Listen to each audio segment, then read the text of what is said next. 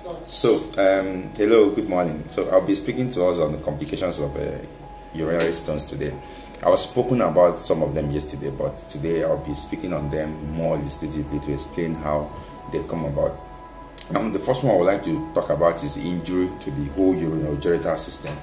Now, when you have a stone, if the stone is lodged in the kidney, ureter, or in the bladder, now there is high probability that if it's left untreated, or if it doesn't go, you don't pass it out, it can cause an injury. It irritates the structures around that area and it gives you an injury.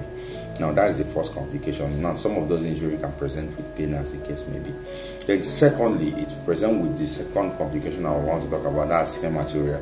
Hematuria simply means blood in the urine. Now when there is a stone, it gives the injury and it bleeds. For instance, if you have an injury on your hand, it bleeds. So the same mechanism happens when you have an injury within the urogenital system. So it bleeds, and when it bleeds, you notice that when you urinate, that the color of your urine tends to change to red or pink, as the case may be. Depending on the level of the injury will determine the amount of blood that you're going to pass out. Some people pass out frank red blood, white. Some people pass out just minimal that changes the urine to pink.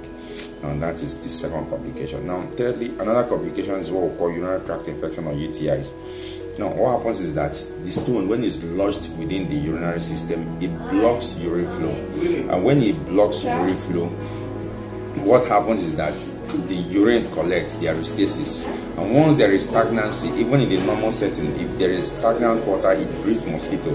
So inside your body, if you have any form of stagnancy, it's going to form a focus for infection, and the person keeps having a recurrent infection. You keep going to the hospital, doctor, I have infection, they keep testing you, doing urinary microscopic culture sensitivity, and you keep having infection. That's one of the complications.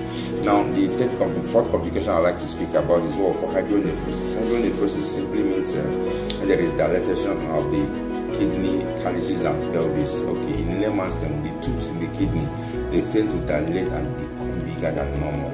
Now what happens is that when stone lodges either in the bladder or in the ureter, it can block the normal anterograde flow of urine, that's from the kidney, ureter, bladder, out of the body. So when it blocks it, there tends to be backflow, a retrograde movement, backflow of urine back to the kidneys, and when they get there, it tends to enlarge the kidneys. Now if the hydronephrosis, there are many grades. If it's not handled, it can actually lead to kidney failure and loss of kidney function, as the case may be. So see, these are some of the common complications that we see with respect to kidney stones. So tomorrow we'll likely look at some of the treatment modalities for kidney stones. Thank you.